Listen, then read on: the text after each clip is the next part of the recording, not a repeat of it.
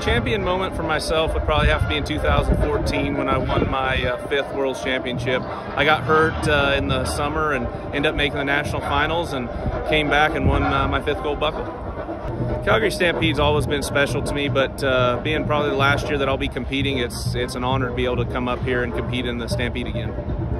The atmosphere and the environment here at the Stampede is amazing. The committee does a great job. They put on a great show, and they have top-notch competitors and top-notch livestock.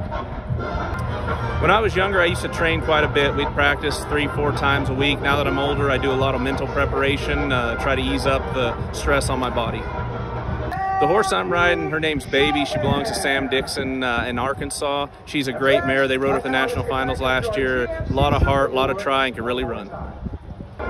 When I was young, we grew up junior rodeo and high school rodeoing, but from the time I was in high school, I idolized guys like John W. Jones Jr., another Californian that was world champion, and from that point on in high school, I knew I wanted to be a rodeo cowboy. My favorite Stampede memory, there's so many of them, but you know, making the 4-man, having a chance to run at that 50,000 or 100,000, what it is now, and you know, those moments are something that are ingrained in my brain and they'll stick with me forever.